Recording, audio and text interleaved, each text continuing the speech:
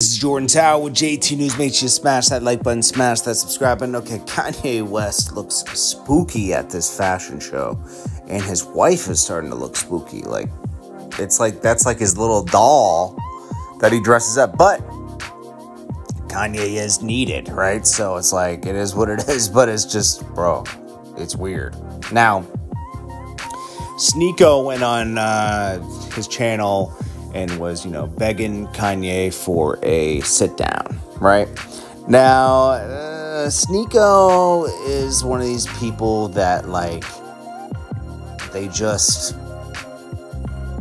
he uses people and pushes them to the side. Like, he used Andrew Tate for a while, pushed him to the side. It's just, I don't know, man. Sneeko's a weird person. He's always trying to be around something to keep his brand going.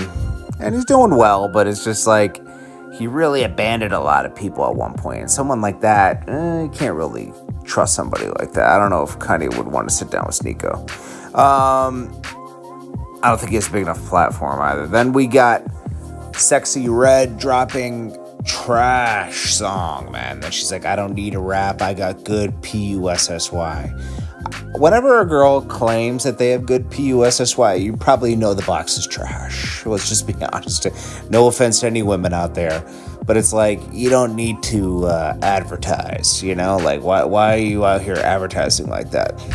Now you've put a high standard on yourself. It's like a guy going around saying he has the best D, pause, It's like you put it at a certain level there, Why even have to talk about it?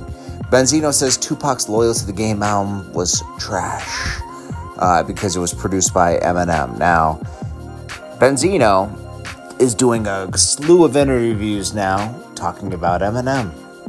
He's been obsessed with Eminem for 20-something years, and Dave Mays highlighted this in a couple interviews, that this was all because Benzino was jealous of the 8 Mile movie. And he just started digging and digging. Benzino has a real problem with himself as well. I mean, he's always in police footage. There's like 5 or 6 police footages of him getting arrested for little misdemeanors, left and right, stalking an ex, having problems with his baby mom. Like, he can't seem to get along with anybody. The guy's very, very spooky, bro. Like, Benzino needs to, you could say grow up, but he's 2 years from 60, bro. I don't think this guy's ever gonna, grow up. It's like, my people, man, my people. Nobody gives back, I give back. Bro, you don't really give back like that? Like, what? I don't know. Yo Gotti. Yo Gotti details that 50 Cent once told him to change his name from Cocaine Music to Collective Music Group to make more people want to mess with you.